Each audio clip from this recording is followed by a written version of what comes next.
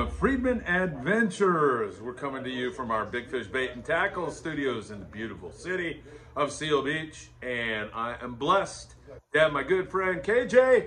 All right, how are you, my friend? It's good to see you. I'm doing fine on this lovely Saturday morning and everything. Slept really well, ended up working late last night and didn't expect that. And you're in the limo business besides doing, right? Yes, sir. So do you drive also? I drive also. Actually, I am the only driver because I just like driving myself. I meet such cool clients. I mean, I can't tell you some of the coolest clients I've met. Many of them, I've been with them since they were single, when they had a girlfriend, when they got married, when they purchased their first house, when they had kids. I've seen their kids grow up. As a matter of fact, last night I had to pick up a family in which their kids are like 13 and 14. Yeah. And they were like little infants, and they're taller than me now. Wow, it's amazing. And it's a good thing. I imagine you're kind of almost like a bartender at times in terms of like somebody's got a problem or something. They probably discuss stuff with you and hash stuff out. Am I right about that? Let me tell you something. In my position and the way that I am as a person, my clients really trust and come in and have a lot of, they confide in me a lot. So what happens is they bring me into their family. Yeah. And they actually ask me to do a lot of personal stuff above and beyond just being a chauffeur. I'm like they're like, I guess you could say, not like a house, person that they can count on for anything, whether it's their car to get fixed, whether they have just any kind of issues with anything outside of chauffeuring. You're somebody they can count on. They can count on me, and they know that I have their best interests in heart. And they can trust me, and that's hard to find. Typically, the people that I service, they are pretty well off, so they don't have the time to do some of the smaller stuff or the know-how. So they need to rely on somebody they can trust. So it makes my job interesting. They take me places, they take me traveling with them.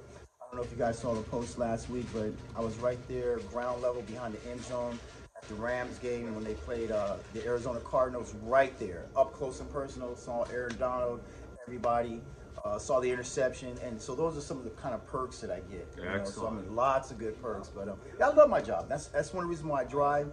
And you guys probably even seen sometimes when I was at the backstage at the Academy with all the actors and entertainers walking inside. I'm in the back of my vehicle tying up jigs and rigs and hooks and stuff like that, and I posted it on Instagram. And yeah, sometimes I have to do some of those things, I get busy. All right, well, we're going to trust you today to give us some great tackle tips, because people out there want to know all about Mag 12 swim baits and so much more. And here you are at the Academy Awards with all these great people, and now you've certainly stepped down a few levels to just be with me. But what can I tell you? Well, I'm a humble person. I don't care how much money you got. I'm going to treat each and every individual the same. That's the way to do it. That's how I am, and they know that. And I'm not a starstruck person, and I've been with the who's who of the what's, and I could drop names all day long, but I don't drop names. But I've been out there and rubbed elbows and shoulders with some of the most famous people that you guys have known, but I don't talk about it. Excellent. Keep it to myself. Mag 12 swim baits. First of all, what's the 12? What does that mean? Why a 12? Well, to be quite honest with you, is that when I started fishing for rockfish, I just couldn't find a long enough swim bait that was like 12 inches long. And what happened when I was fishing, I started catching lingcod, and then as they started to fillet the lingcod, I noticed that they had eaten the other lingcod. Yeah. And they were 12 inches long. Oh wow. Plus. And then I said, and you started to see that as a pattern? I started to see it as a pattern. I said, well, why am I fishing these small little swim baits? I need something big. So what happened is that I got some balsa wood and designed my own paddle tail. It was 12 inches long. And I was fishing with 16-ounce lead heads. So I was fishing a lot of Morro Bay and so on and so forth. And I was catching some big lingcod. I'm talking about like 20, 25, 27-pound lingcod. You're fishing up there on the Black Pearl? I was fishing up there on the Endeavor at first. Oh, okay. I used to fish with Brad on the Endeavor. Yeah, okay. And so what happened, I said, what, I need to come up with my own paddle tail. So I did. What I did, I just got on YouTube, started reading, and got some balsa wood. And what I did, I shaped and sanded my own paddle tail my own self. So you did the R&D. I did the R&D and shaped it. And then I got some RTV mold, and then I made my own RTV mold out of that. Awesome. And then the next thing I had to do was figure out plastic saw, how to get the plastic. And let me tell you, it was not easy. I mean, I went through a lot of trial, error, experiments, a lot of money, a lot of miscues trying to figure out how this stuff works. I mean, because nobody told me. But then it started to come around and I found the right plastic salt, the right consistency, and then I found the colors and I found glow in the dark. Awesome. And then I started making my own paddle tails, and they were working. I mean, they were really working, and that was great and going good. And then what happened is that there was another company out there. I'm not going to mention the name. They started to copy my paddle tails using the glow, and that kind of bothered me. And I used two baits also at the same time, so I said, okay, let me figure out something else that I could use that could possibly work to catch these fish. So I was using these Gitsit tubes, those tour tubes. Yeah. Okay, I'm sure a lot of people know them, but the only problem with those is that they're made out of a very soft plastic. They're very thin, and they're not big. I think 7 or 8 inches is the biggest that they come. Yeah. And so when you try to slide them over the lead head, within 1 or 2 fish, especially Lingcod, they're torn up. I said, I gotta come up with something better than this. Okay, so I literally got online, and I said, I need to have somebody from a CNC shop that could R&D and make a mold for me. Yeah. So I went to a couple places, and they weren't too interested in something that I had like that, and plus it was going to cost some money also. And I was driving in Gardena down 135th Street. Yeah. And it's a beautiful story to me. And I was literally driving down 135th Street. I literally Googled the nearest CNC shop to where I was at that time. And the CNC shop that came up was called Bob Lewis's CNC. Yeah. And I gave him a call. I made an appointment, and I'll never forget. I walked into the office, and it was a gentleman sitting down there, and I noticed on his wall that he had all these little bass placards. And I told him exactly what I wanted to do. Trying to find out he's a fisherman.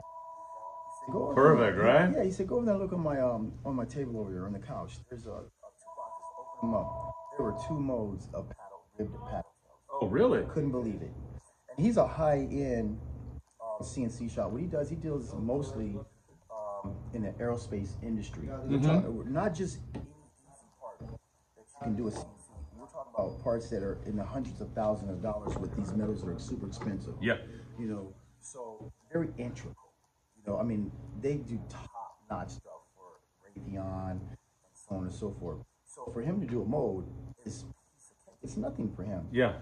So we talked about it and showed him exactly what I wanted. I said, I want me a tube mold that's going to be a certain thickness, and I want it to be 12 inches long, right? So he engineered me a mold, and he made it for me, and I figured out the plastic and everything. And then we went out on a little private charter on Anthony Lee on the Betty G. Guys, that's a good boat out of Redondo Beach. Anthony Lee is the owner. Let me tell you something, he knows Santa Barbara Island like the back of his hand. And when I fish with him, we smoke the yellowtail and the rockfish. And that Betty G is very stealth. Yeah, it's very quiet. stealth. It's a slow boat, but it's a good, comfortable boat. Yeah. And Anthony's a great captain. So we went over there to the island. We were fishing yellowtail, catching yellowtail. That was a great thing. And then he says, okay, guys, it's time to go catch some rockfish. And the jig that I had was a 12-inch long. I'm going to show you too. This is not the 12-inch version, but this is pretty similar. It was something like this, okay? The thing about it is I had the hook that came out right here. Yeah. And then I had a trailer hook that was tied onto the shank or the right there in the angle of the hook right there, just because the bait was so much longer that I wanted to try to prevent a short bite. So anyway, he said, okay, we're over the spot, and what they do is that they set up above the rock, and what I mean by that is that they drift over the rock. So you want to set up above the rock or the structure that you're going to drift on top of it. So the way you fish these baits, and I've told people before, is that you don't want to drop straight down. You don't want to drop with the wind in your face. Don't be afraid to talk up to with these guys in the background. Oh, I'm not worried about those guys. They're probably listening. I just want them to hear you. So anyway, you don't want to fish with the wind in your face. You want to fish with the wind at your back, and you want to cast out as far as you can over the structure that they're drifting over. Because what's going to happen, you're going to have your bait already on top of that structure before any of the other guys get a chance to get bit, because they're waiting to drift over it where you're already on top of it. So That's a great tip. So I slung my bait way out there. Yeah. And it hit the bottom, and bam, I got bit. I said, oh my God, I yelled, because it was my first time ever using this bait. And I started reeling up. I said, oh man, this is a good fish. Off. I said, oh, let me try this again. So I threw it out there again real quick. And got bit again. Boom. Reeled it in, a 14-pound Lingcod. Nice. I knew then and there I had something. Yeah, And that's pretty much where it all began. that's great. 12 inches long, Mag 12. When 7 inches aren't enough, because I used to fish those 7-inch paddle tails, so I went to 12 inches. So, and that's how I got my logo and everything. Looks kind of sexy and stuff like that. So yeah, that's when 7 inches are enough, the Mag 12. Oh, And that's how great. it started. Got it, man. That makes perfect sense. And I like the way you took us through the process of how you developed, you did the research and development. I mean, it's important, I think, for people to know that you got to put a lot of work in, spend a lot of money, make a lot of mistakes, and it's part of that process that leads you to such a great product. Right. Well, you know, I didn't have anybody to help me. I didn't know who to talk to or anything. There's plenty of makers of the plastisol, which is a material that goes into the plastics. You know what it is? It's a liquidy, milky color, and what it does, it activates at 350 degrees, where it becomes workable and it liquefies and so on and so forth. And you have different softnesses. So, you know, I had to play around with the softnesses. I mean, it was just crazy, some of the things I'd come up with, and it just wouldn't work. And like, I'm spending money, wasting money, you know, and people don't understand that. They think that, you know, it's just easy to go out there and start doing some stuff like that. Right. But it's not. Trust me, it's not. Especially if you have no one helping you. Right. You know, but it took some time, and I'm even getting even better. You know, I come up with a new line right now of my smaller stuff and change it up a little bit.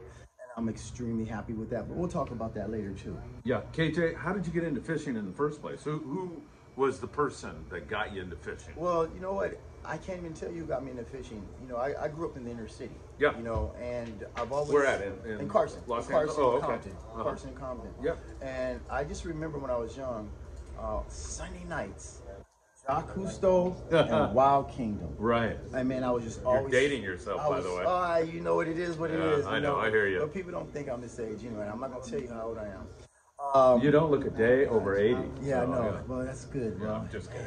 It's okay. Look at everybody wants to be a comedian. Okay, I don't like Jimmy Kimmel. Okay, so Jacques Cousteau. Anyway, so I was fascinated with Jacques Cousteau and the Wild Kingdom, and I would always watch it on a Sunday. I just love animals. I love the outdoors. I don't know how I got into fishing. I really don't. But that was your window. That's what motivated you to want to get out to the great outdoors, it sounds like. All I know is that I saw some photos of me like being 5 or 6 years old, and my father was a 18-wheeler truck driver all over the country. Yeah. And all I remember is that they bought me a green Shakespeare pole and a green rod, and we used to keep it in the compartment of the toolbox of the truck, and I traveled all over the country with them. And we would stop at lakes, rivers, stream. And I saw photos of me and my mother. I'm holding up bullhead catfish. I'm catching those little perch and everything. And I've just been totally fascinated. I used to go outside in the front yard and literally use those pyramid sinkers. I would stand in my front yard and just cast across the street and try to hit certain objects, because that's just how I am. I want to make sure that I can be really good at what I do. Right. I remember fishing on the rocks back in the day where you could collect a lot of mussels very easy, and you would use that as a bait, and you would catch the opalite perch and things like that on the rocks, and that's where it started. And I've just been a fan of fishing, you know, for my whole life. I went to Idaho, played football up there, and lived on the lake. What position did you play? Cornerback and safety. Yeah, that's the year that we won the championship our first year. Awesome. And that was kind of like, you look like an athlete. Yeah, well, you know, I was just one of those things. Kind of fell into it and got a scholarship. You know, just never really thought about getting a scholarship playing football. I just happened to be good at it, you know. Yeah. So, yeah, I just, you know, I've always been fascinated being around water, and anytime I see water, I want to fish. Yeah. You know, and that's it. I do want to ask you this question because years ago I had a youth fishing program. We took over 100,000 inner city kids out for their first day fishing, thanks to mostly Don Ashley from Pierpoint Landing. Oh, Don, man, Don, I go way back. He threw boats our way and everything else. Bill Blake, who was a volunteer, he's passed away. Earl McVicker's still around. Oh, yeah, Earl, man. Earl's my mentor, man. All right, so Earl went on every trip, and nobody's getting paid on these things. It was just for the love of taking kids out. So my question is, because you were in the inner city, for all the kids that are in the inner city, how important is that day out on the water? Is it the kind of thing that can open a new door for people? I'm going to give you a good classic example. Yeah. My ex-girlfriend that I dated, single mom of 4 kids. and she had 3 girls and 1 boy. And when I started dating her, I got close to the son to try to show him how to be a man, how to do more things around the house because he was always around girls, and it was difficult for him and so on and so forth. Right. But I was able to invite them on the victory. I'll never forget. I took all of them on the victory fishing. Yeah. Let me tell you, they had so much fun. So much fun. And then the son started going with me fishing on the Tornado overnight, catching rockfish. And I still got photos. And we took his friend, never been fishing before until they met me. And what was a really beautiful thing and touching to me is that now he's a grown man. Yeah. He has a wife. He has like 5 kids now. But he told me, he says, KJ, you know what? You are the only man in my life that took time enough to show me things, take me fishing, give me an experience that I never ever had before. And he said, man, I thank you for that. Wow. And you know, I'll never forget that. And me, when you see me on boats and I see kids on boats, I gravitate towards the kids. I help the kids out as much as I can. I show them a lot of love, a lot of affection. I literally mentor them on the boat to where their own fathers go off and do their own thing. Yeah. You know, because there's a lot of times fathers take their kids out there and kind of leave them alone. I've seen that happen. Like, get out of here, I'm fishing. Yeah, and they're fishing. And I've grabbed kids and I've showed them, hey, come here. This is what you're going to do, man. I'm going to show you how to fish. Yeah. You know, I'm going to show you what's going on. I'm going to hook you up with my personal setup. You know, so we'll tie up the lines and things like that. And the next thing you know what, guess what? Catches a lingcod. Catches a bigger fish than his dad. And so those are the things that I like to provide, you know, for kids. Right. You know, and even girls. I love to see girls get out there because, you know, to me, everybody should have the opportunity to get out there and fish and have a good time because it's a beautiful experience. It opens up your eyes to not what you're typically accustomed to or being around. Yeah. And then you meet other people. And they, you know, the thing about it is a lot of kids only see what's around their areas, especially inner city kids. They get stuck in the inner city, right? And they're comfortable within that 2 or 3 mile radius. And they've never been to the ocean. And they've never been outside. Never been on a boat. You know, and being in the city like I am, I know it firsthand. Yeah. Because I know a lot of guys like that.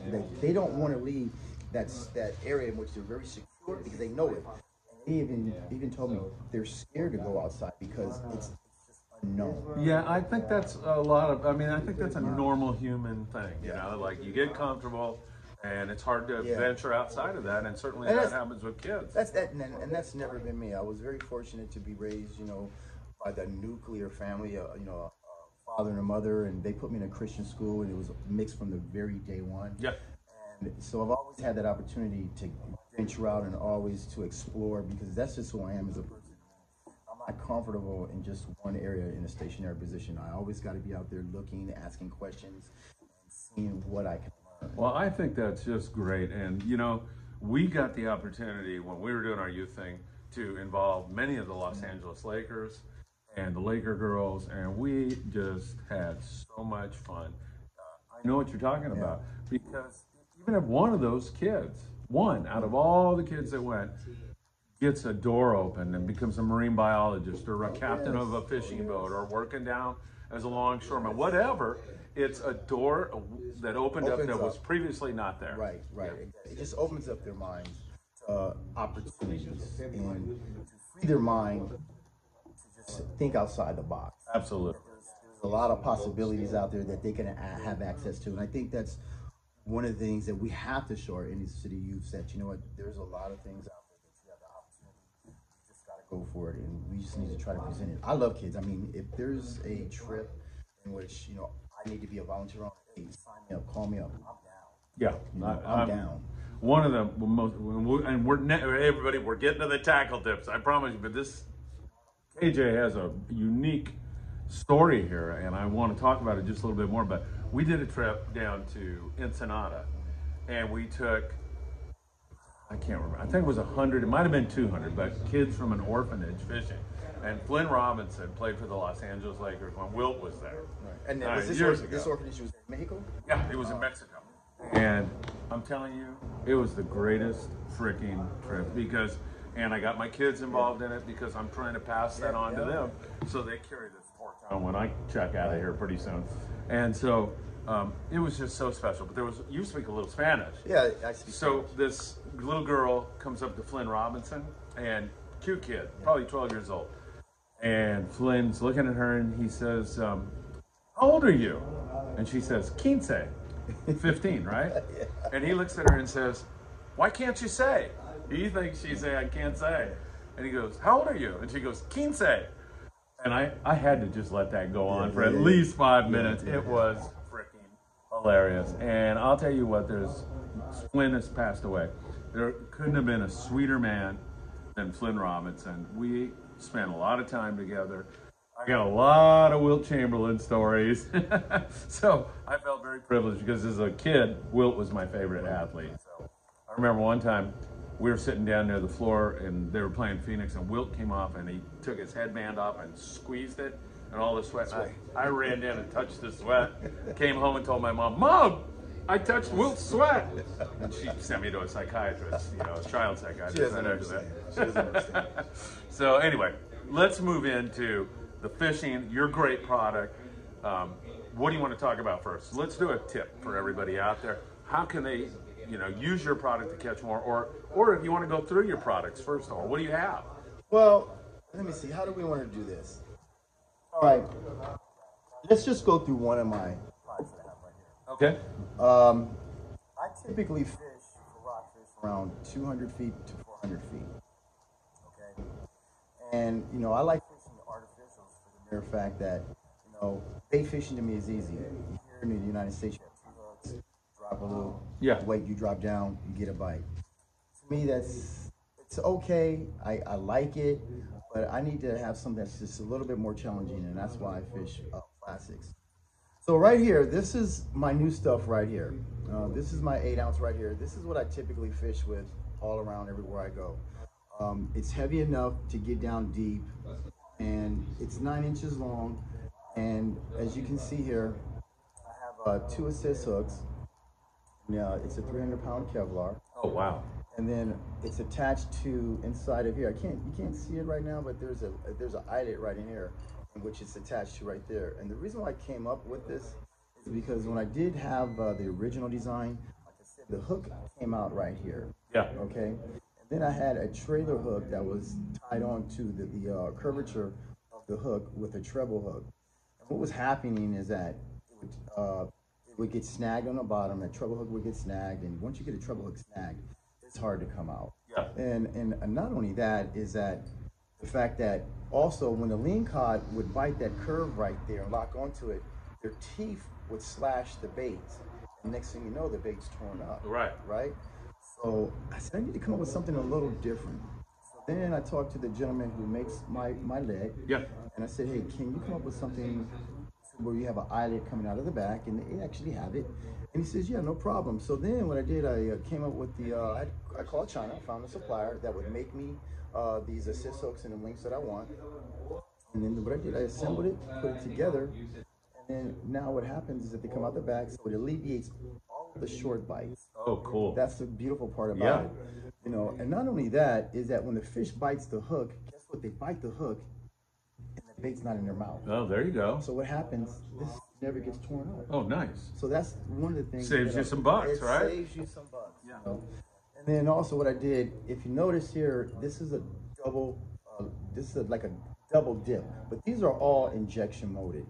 And why I did that is because you have a lot of sharp objects on the bottom of the ocean. So when the lead head is hitting the rocks, it's cutting a hole up into the lead head right there. And that's where you need your thickness at.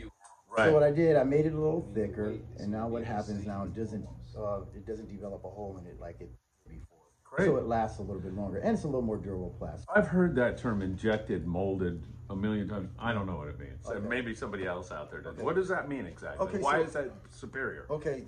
So most of the makers of the tube baits, they dip their baits. In other words, they get some rods, and they get a container. Depends on the depth, on how long the rods are. They have to have a container that's going to be insert a 6-inch or a 9-inch rod, so on and so forth. You see? And what happens is that it's just a dip, and all the material drains out to the bottom or to the tip of the head, so it comes out a little thicker and a little thinner at the tail, which that's great, that's fine. Yeah. Then they figured out a way to do 2 colors. But What mine is that mine is an injection mode, and what as I was telling you earlier, gentleman, my friend at the CNC store, CNC shop, he made an injection mold, in which allows me to take. I have two containers, two pots. Yeah. And they both have plastisol, one color and another color. Then it's on top of a base. Yeah. Okay. And what it is that that base has valves which comes into the center into one valve. Got it. Okay. And it's a special gun in which I inject into that valve, which leads from the left and the right tank of different colors. I have an injection gun that pulls the material out. Okay, interesting. And then once I have, you know, the molds together, I inject it into the molds, so then I have a left and a right color. Got it. And that's how I'm able to get it. You can't see it this well right here, but like this is glow right here. See this whole part, it is. the top glows right here. Yeah. And this is a pink. I'm gonna try to show you when it's a little, you can see the difference a little bit. Here's one right here. You can see that. Glow and orange. Yes. And I'll show you when it. How important is the glow, KJ? Well, you know what? What do you think? You're down at a depth where it probably helps, right? But what do you? It doesn't hurt. Okay. I can tell you that for now. That's I what you're going with, It right? doesn't hurt, and I figured, you know, it gets so dark down there, and, right. and all they see is shadows, and your colors change as deep as you go. So, like say for actually, black is one of the colors that show up the most down there because it's so black. It's a shade. Right. You see what I'm saying? Yes, of course. You know, so like up in Alaska, you know, they use some black Swimbaits and things like that. Yeah. But yeah, so the glow, you know, I feel it just gives that little bit of attention, a little bit of an attraction, a little more curiosity. Yeah. Whether it works or not, I'm gonna say I don't know, but I'm gonna say I know because that's all I fish with. Right. And I do pretty freaking well. Yeah. You know what I mean? You know, so that's pretty much the gist of the bait within itself. Yeah. You know, and my concept of how I came up making that. Got it. How do you fish that bait? Okay, now what we're gonna do, we're just gonna fish one. Okay. We're just gonna fish one of these right here. This is my chartreuse. Just made it, and this is the glow right here. Got it. Okay. I gotta tell you guys, these things are freaking awesome. I mean, I'm so proud that I made these and the way that they work. So anyway, I'm gonna give you a tackle tip. Okay, when I'm fishing 6 or 8 ounces, you want to have a semi-stout rod. I use a 30 to 60. My favorite rod. Is it okay to plug a name or Go ahead. Okay. Yeah. We want you to be honest. All right, I'm gonna be straight honest with you. I've tried many rods, and I remember the first show that I did a couple years ago at the Fred Hall show. There was this talk about this, you know, a composite Reaper. Oh, the Reaper. And I said, yeah. I have all my other rods and blah blah blah. It comes to find out the owner of the Reaper has been my friend for over 25, 30 years. Wow. Actually, more than 30 years, and I didn't even know. Small world. That he was the owner, because we used to race slot cars together back in the day. Wow. Randy Penny. Oh yeah. Randy Penny's my boy. Right. So once Randy found out that I was making these baits, he came over to my booth. He told all his guys to go over there and support KJ. So I went down there to his location over in Orange County there, Huntington Beach area, and he sold me a Reaper. And the first time I ever took it out, I tied on a 2-ounce jig, and I have a Saltiga 35 HA, and I could not believe how far I was able to toss that jig. It was incredible, and I have some good rods. Yeah.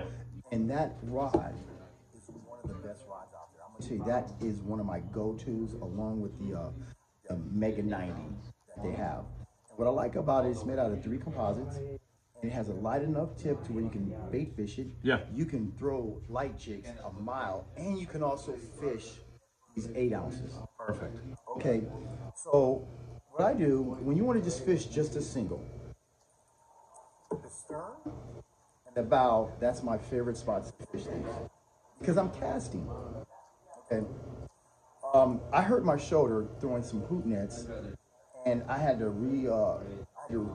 take another form, learn another technique on how to cast. Yeah. Because I couldn't overhead cast anymore. At least something heavy. Not only that, you don't want to overhead cast these because these load up the rod so much, you lose control and you can't keep your thumb on the spool because it's just so much pressure. Right. So what I've learned to do is underhand cast. So what I do, I get on the stern of the boat And what I do is put the butt of the rod underneath my armpit, and I sling it parallel, pretty much parallel to the boat, with the wind at my back as far as I can. And Yeah. I'm not scared to try to whip that thing out there as far as I can.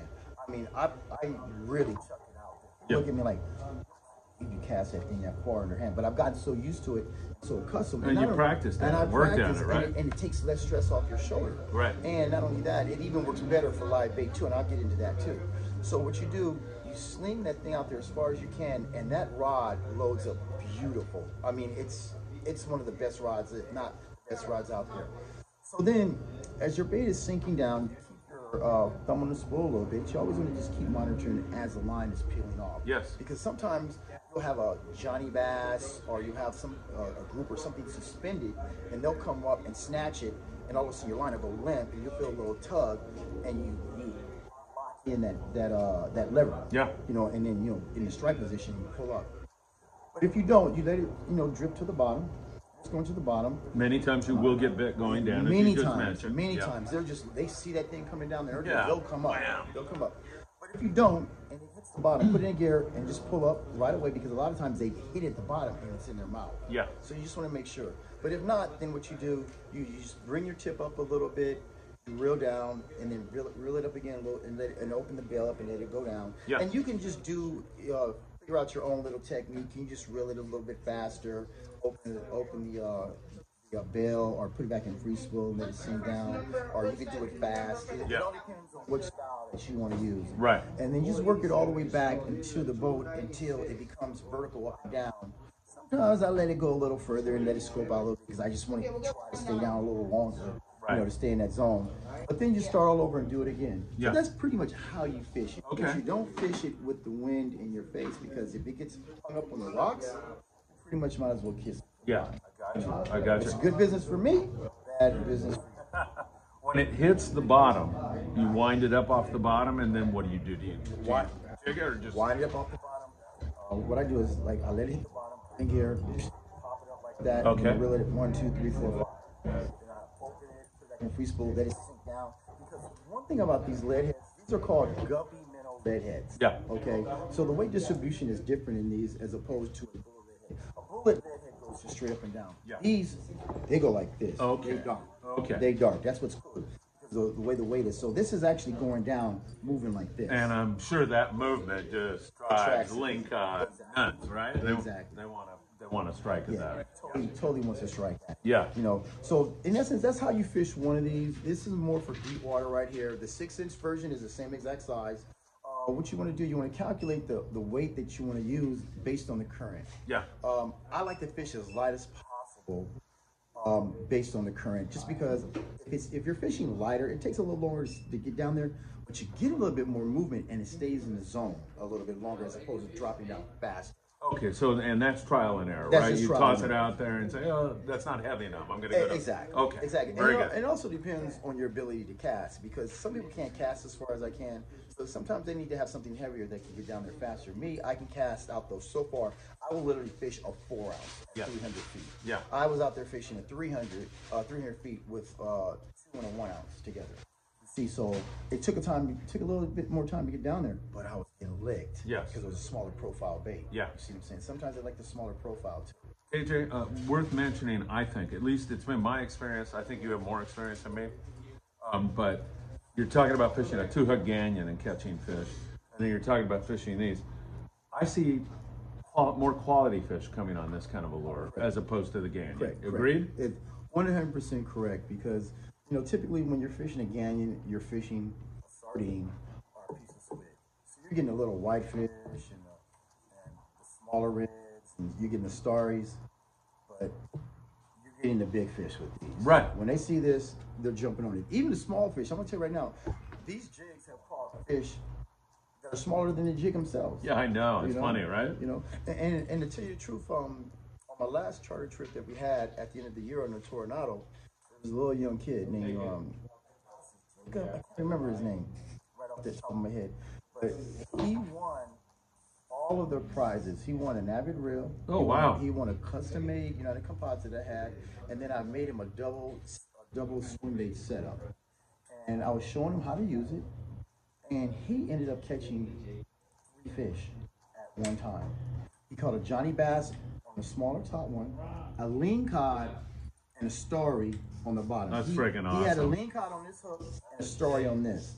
So here it is. These baits are swimming around, and all these fish were trying to attack it. That is awesome. And so my next step is that I'm gonna get a fish camp, and I'm gonna send it. Oh, there you go. That's a great idea. I want to see exactly what kind of action, what's going on down there. Yeah, exactly. Definitely what's going on down there. That's awesome.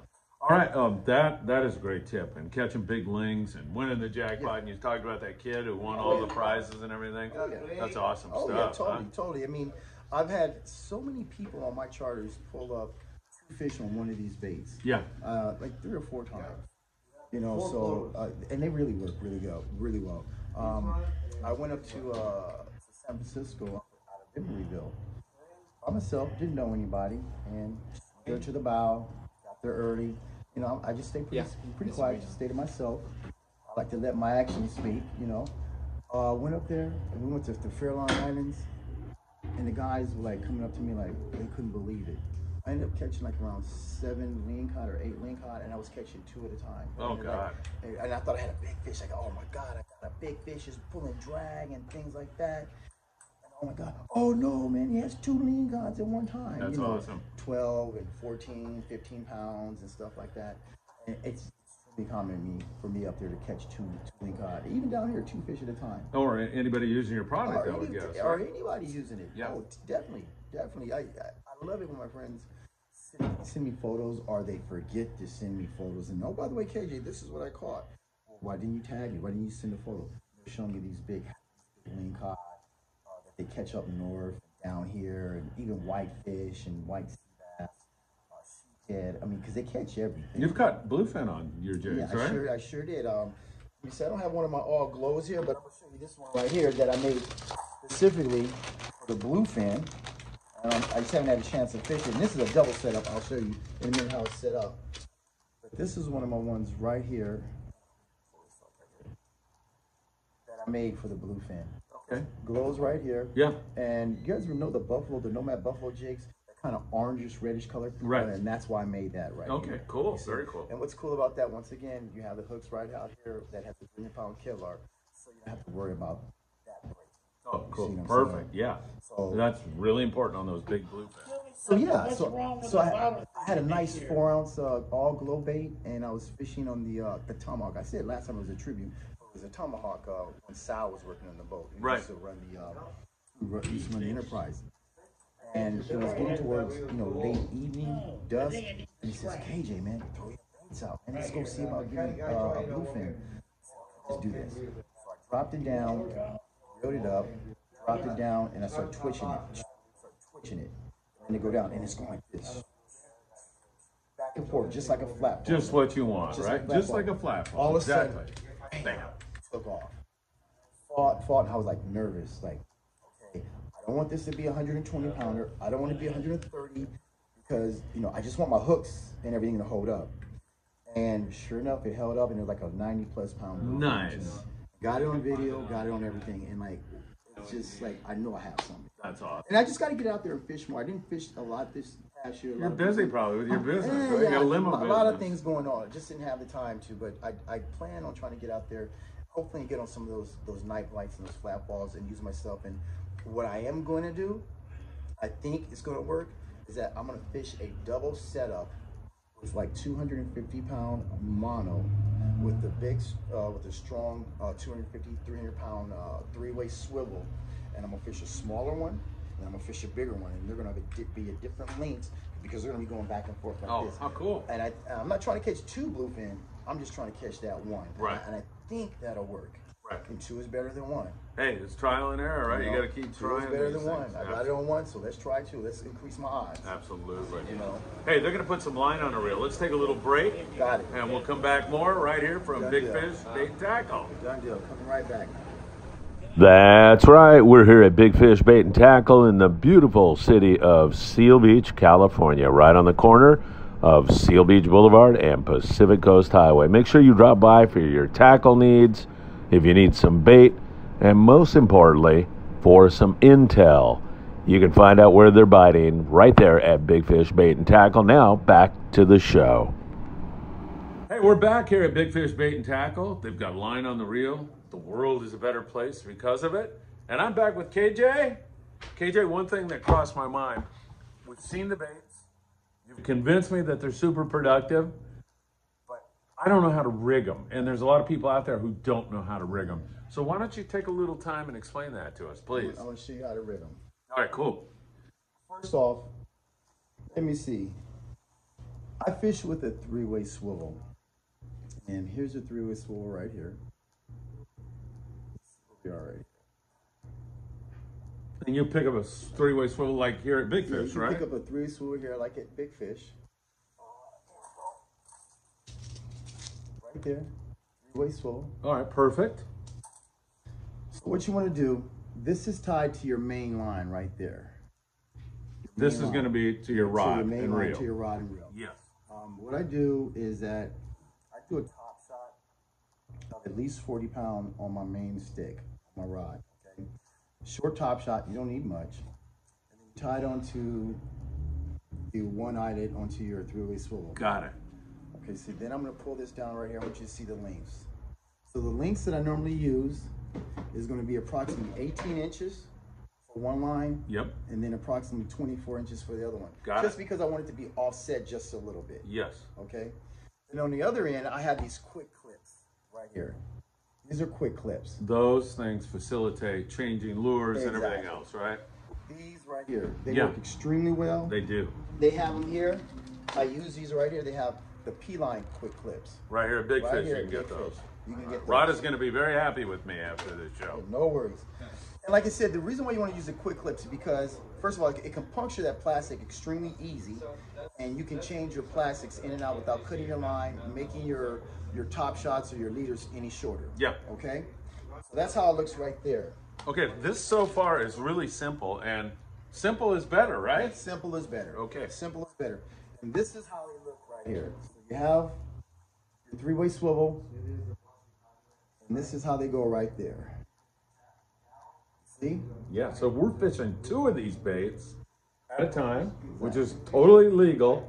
And man, I mean, I'm putting up a photo right now of a couple big lings that were caught using this method. Beautiful, unbelievable. I love it, man. Well, you know, the cool part about it is that these do not get tangled up. I was going to ask with that. Swivel. Yeah. They don't get tangled up.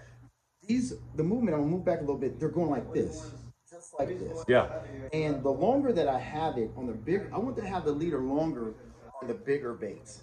Because I want them to spread out a little further and move back like this. And this is exactly what they're doing. If you hang your rod over the side of the boat as you're moving just a little bit, and just move your rod around, you'll see how the movement is. Oh, cool. You'll see it, and you'll see exactly why they like to strike it. Yes. Okay? Let me see if I can pull up something for you guys real quick to show you what I'm talking about. I'm going to put this in the phone. See that right there? I can see it. All right, those are 2 big Lingcods. Not once, but twice. The same day, and everybody was tripping out when they saw me catch them on the plastics. They couldn't believe it. That's awesome. Up there at San Francisco, I went back there again. The fish, 2 weeks later, went on another boat. And they already knew who I was. They said, hey, there's that guy. There's the guy again that's going to win the JP. It's fishes that stuff. So do you, like, let's say you drop down and you hang a fish. You feel like, do you soak it a little bit and try to hang another fish? Or when you're bit, you wind up? When you're bit, you're bit. Okay. When you're bit, you're bit. And another thing, too, like I said, you're going to cast with the wind at your back. No, opposite way the boat is drifting. So you're on the other side of the boat. Everybody else is over there. And that's another thing too, is that you're by yourself most of the time. Yeah. And you can work angles, because if you're fishing at stern, you can cast straight parallel with the boat, or you can cast out on an angle, or you can cast out on another angle. So you can work it a little bit better, as opposed to if you're fishing on the same side of the boat with everybody getting tangles. Got it. You see. And it just allows you to work the bait a little bit better, and it's the best. It's the best way to fish for me for rockfish. And I've had ample success. And I even fished my smaller baits for calico bass. Well, not like that, but I fished the 2 double setups for calico bass, and I just fishing these 2 baits. It just upped the game. Yeah, heck yeah. Totally upped the game. Yeah. That's why I think I can get That's why I think I may be able to get, not, I don't want 2 bluefin, like I said, I just feel I can definitely increase my game on catching bluefin when I try to fish 2 of these. Those leaders that you're tying up with a 3-way swivel, is that fluorocarbon? Do you think No, fluorocarbon I don't feel really matters. What you want to do, you want to use no less than 40-pound tests when you're fishing rockfish. Okay. You say no less, do you prefer 60? No, 40 or 50 is all I use. Okay. I don't, I have gotten bit off at 50 where Lingcod, it went and swallowed the whole bait and bit me off, but but you can use it whatever you want. You can use something bigger because it's not like they see the line because the bait is moving. Yeah, right. So they can't see it. Yeah. So you can fish something heavier if you want. And you don't have to go those big swivels. Just something that's, 60 to 80, 100-pound rating. Yeah. Like these P-lines? Yeah, exactly. Let me see. Well, like these clips right here are 44 pounds rating, so you basically need something like around 70, 75 or something like that. You're not going to need anything bigger than that. The smaller the better, the stealthier the better. Yeah. That's how I look at it. Yeah. And they have some good brands out there that have smaller 3-way swivels that are pretty freaking strong. That's awesome. So. All right, well, I mean, that photo is awesome. I mean, the size of those lings, incredible. Oh, yeah. And your baits, you continue to do. You're catching 2 reds at a time, 2 Johnnies at a time. Yeah. It's just fantastic, So that's how I fish those baits. And once you get skilled enough, you're not gonna you can graduate to the double setups, like what I'm saying. And but you have to be good at it. You have to make sure that you're gonna fish with the wind at your back. You got to be able to cast. You need to use Spectra. Do not use any monofilament at all as your main line. Just use a little bit of Top Shot for mono, and that's it, because you don't want any type of stretch. You should be able to feel your lead heads hit the rocks on the bottom. Yes. You should be able to feel every single thing, And so when you get bit, you're gonna know you're bit. Yes. You want to be able to set that hook and grind and get that Lingcod out of the rocks and get them up. Excellent. Let's move into another tackle tip. Do you have something else in mind you want to talk to people about? You know what? I don't fish bait often, but there's sometimes that I may have to fish a bait. I may have to fish a sardine or a squid or something. I had to do it this morning. On the beach. I caught a corvina after about 5 or 6 days of throwing a crocodile. Yeah, I saw that. I said I give up.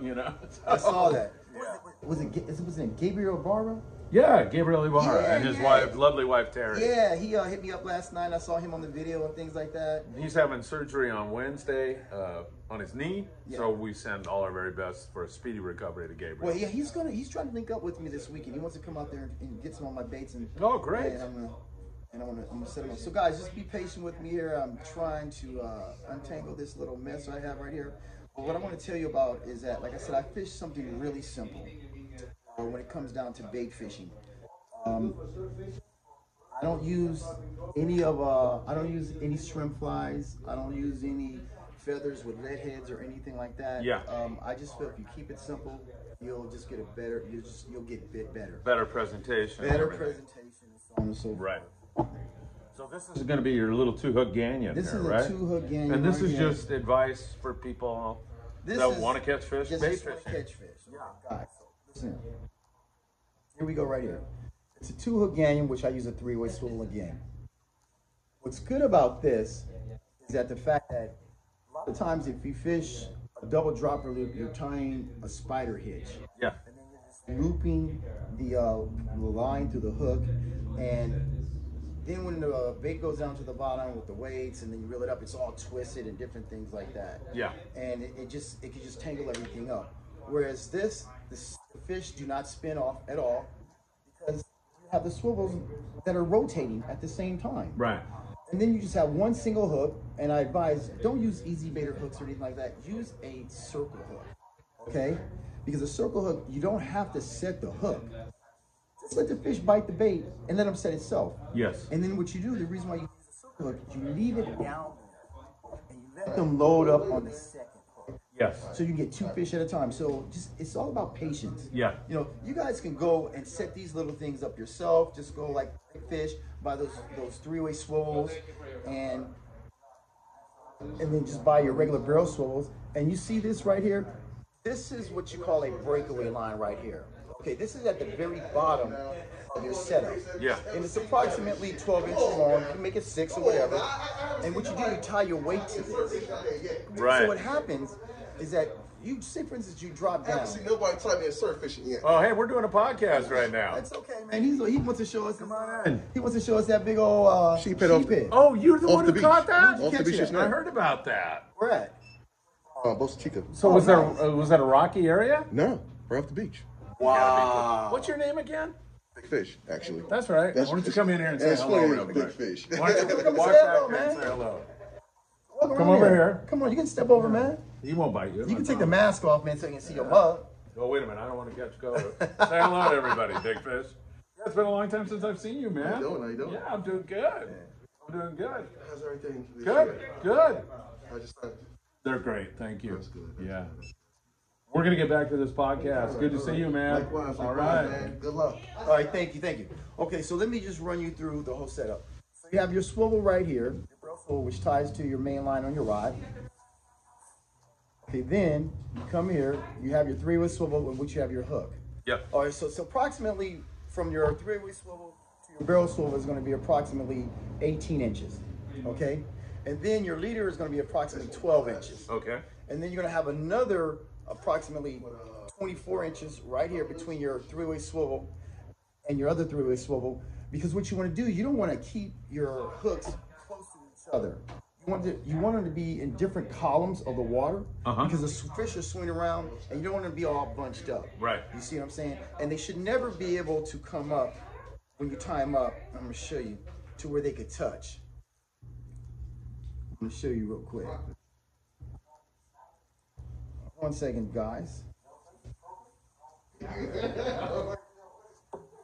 Freaking sheep's head in the surf. That's pretty wild. Huh? I'm telling you, that's crazy. I never heard Yeah, that. big fish. Okay, guys, In the car right now. these Oh, don't really? touch. Bring it in here. Huh? Bring it in. I want to see it. He's going to bring the sheep's head in. this- He caught in the surf. So these hooks are together, but they don't touch. There's a loose line. So you don't ever want them to be to where when they're apart that they can swing up and touch each other. And then what you want to do, you want to have another, 12 to 16 inch leader between your another swivel to the very bottom of your barrel swivel, and then you attach your weight. And then what happens is that if your weight gets stuck on the bottom, as It opposed breaks to losing it. your whole rig, you only lose your breakaway weight, and that's Perfect. it. That's why you have breakaways. This is how I set my stuff up. Perfect. So that's just a simple tackle tip that each and everybody you guys should think about and should use. Yeah, for sure. That's a great one, man. Once again, here we have 3-way swivel, and then you have your quick clips right here. And just stagger them just a little bit. So you can have them together, but I like to stagger them a little bit, and so they can just move back and forth and stay separate from each other. And what's good about it, they dive. They literally go up and down and dive. I mean, it's pretty sick. It's like you know you're gonna get bit. Yeah, yeah. So that's it on the tackle tip right there. That's perfect. Yeah. Let's take a look at. Do you mind some breaking news in your No, podcast? you know what? Come on. Pop over back here and On the surf. You That's didn't a catch that in the surf. I know you did. Man, Right are you there. kidding? So what were you using for bait? Picked up this one over here. Yeah, big fish right here. What the hell did you think you had? Don't go anywhere. I actually thought Hold it that was, right up to the I camera. actually thought it was a croaker. Yeah, I first. Oh, don't get that legal God. stuff on me, Man, man. that's why I was like, I need to Yeah. That's put beautiful. slide. Yeah. Plus, I had to bleed him and all that stuff. Dude, thank you. Good job, man. That's Thank a catch you. on the island. Hey, if you're around later, I'll talk to you on camera a little bit. That's a heck of a catch. Where he caught it at? Out in the sand? Man, we catch that Sand Neck or Santa Barbara, we'd be like stoked. Right. You know what I'm That's a saying? beautiful fish. And he didn't have to take a boat ride. I love You that know. guy. All right. Anything else? You have another tackle tip for us? Oh, no, that's pretty much it on my tackle tips right there. That's perfect. You know what? I do want to give you a tackle tip. Okay? Yeah. Depending on how deep you're fishing. Okay, because a lot of times you go fish shallow. And when I mean shallow to me is really 100 feet, 150 feet, but a lot of people think that's deep, but 150 feet is deep is not deep to me.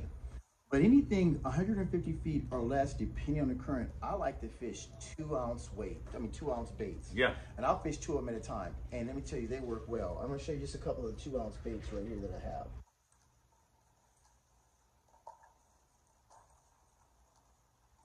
Once again, you fish these with this the way they swivel, and you don't have to have the leader as long for these because they're smaller. So you can just stay between 18 and 24 on these. Yeah. You know, and once again, they're moving all around also. And then also you have your 4 ounce, so you know you can fish your 4 ounce along with the 2 ounce and the 3-way swivel. Great. I would fish this up to 250 feet easily with a 4 and a 2 ounce. So a lot of times what you have to do, you gauge the amount of weight that you're going to use on how deep you are in the current. Right. If say for instance, if the current is really ripping, you can fish an 8 ounce and a 6 ounce, or an 8 ounce and a 4 ounce. Yes. You know, so it all depends. Got it. You know, so. But what I like to do also, I like to fish one of my bigger baits and then one of my smaller baits, because sometimes they're not chewing on that big bait, but you know what? That smaller bait, that 6-inch bait, that 9-inch bait will get licked. Wow. You know, so I definitely try to mix it up and try to provide myself with the best opportunity to catch a fish, and based on the size of the bait. You know, so I try to cover all my bases. KJ, it's been remarkable. I love the whole inner city connection.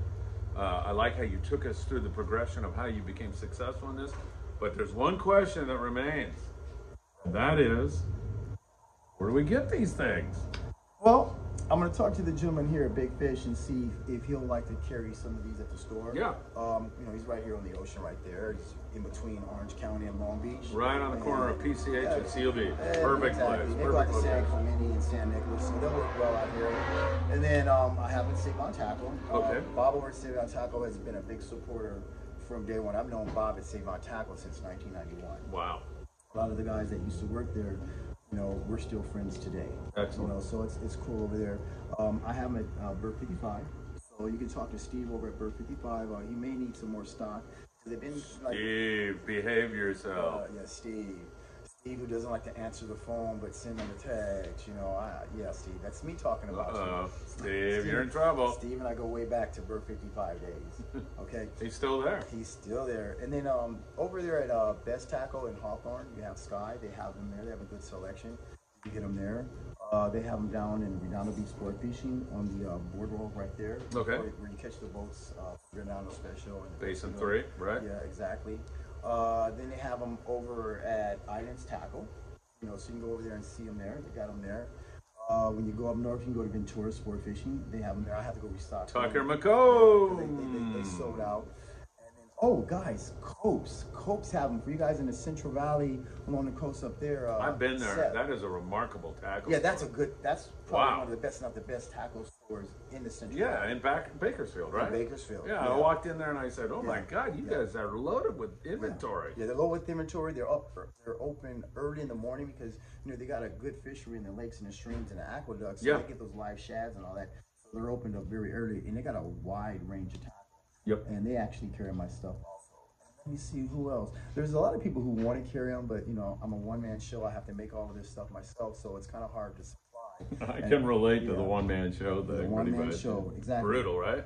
You still have all your hair though, don't you? No. That's good. It's that Propecia, and it's that Propecia. I just gave up. And that minoxidil, you know. I have an ugly head to get bald, so you know. Anyway, I still got to try to catch a girlfriend, so you know I got to still keep all my hair as much as possible. But that's where you can get them at now. I know there's quite a few stores that are very much interested. Down in San Diego, actually H&M Landing wants me to bring them down. Very there cool. and carry 'em, and that'll be the first store that I'll have them. And I'm gonna get them out there. I'm starting to focus a little bit more on my baits, and then I'll have a line of the smaller baits now, the 3/8, the 5/8, the 1 ounce and the 1.5 ounce. I use a lot of those 1 and 1.5 ounces now. I got the colors that I made for the bluefin tuna, for the yellowtail and stuff like that. Right. These colors right here. Those are good for the yellows and Yeah, good for the yellows.